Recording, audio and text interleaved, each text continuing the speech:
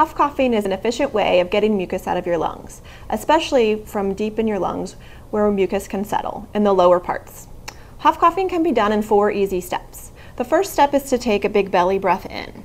You can do this by putting your hand on your belly. As you take a breath in, you should see your hand move away from your body. Great. The second step is to hold your breath for 3 seconds. The third step is that you're going to keep your mouth in the shape of an O.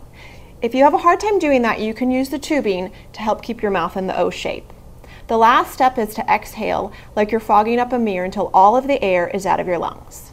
Let's try.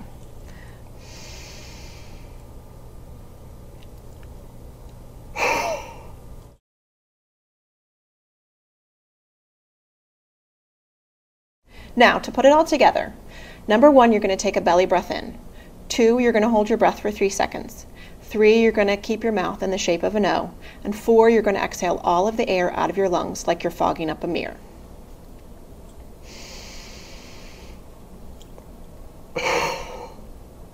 Good.